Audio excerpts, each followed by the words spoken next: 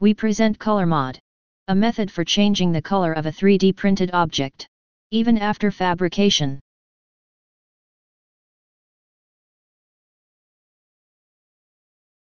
ColorMod works based on photochromic dyes that can switch their appearance from transparent to colored when exposed to light of a certain wavelength. The color remains even when the object is removed from the light source.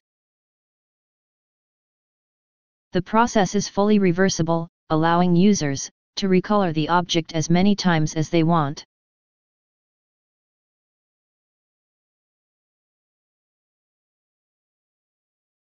To produce the 3D printable photochromic ink, first, we measure the dye and prepare the solution.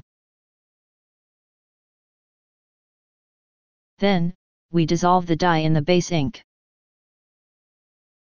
We then add the photo initiator to the ink and mix it on the magnetic stir plate.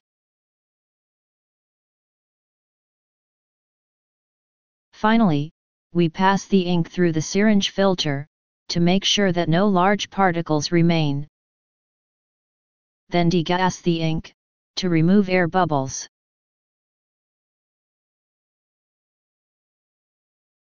ColorMod comes with a user interface to convert a regular 3D model for 3D printing with photochromics.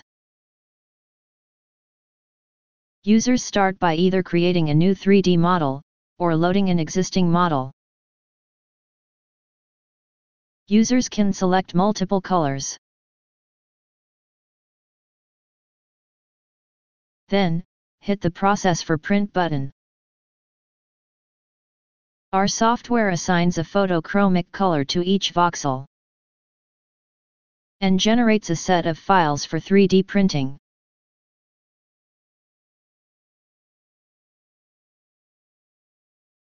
Users can then send the files to the 3D printer.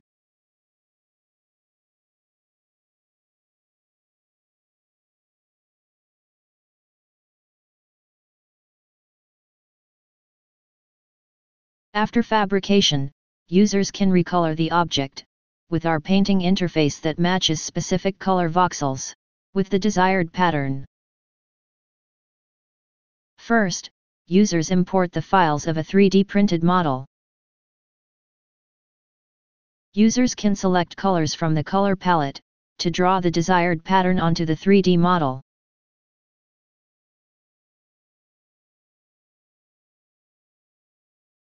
When the user hits the Finalize Painting button, our software prepares the color map that marks the desired color voxels with black and other voxels with white.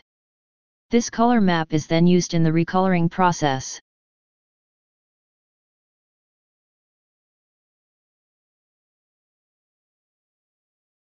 The ColorMod recoloring system consists of a projector, a camera, a UV light source, and a rotating platform to recolor the object from all sides.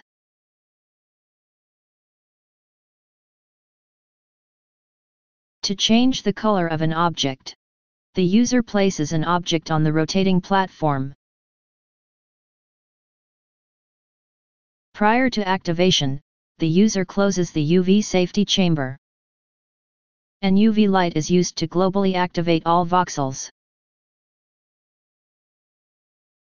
Our system rotates the object with the rotating platform to reach voxels on all the sides of the object.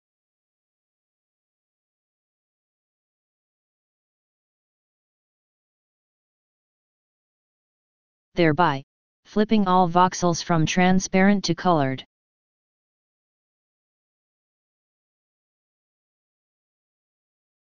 A visible light projector is then used to selectively deactivate voxels whose color are not part of the desired pattern.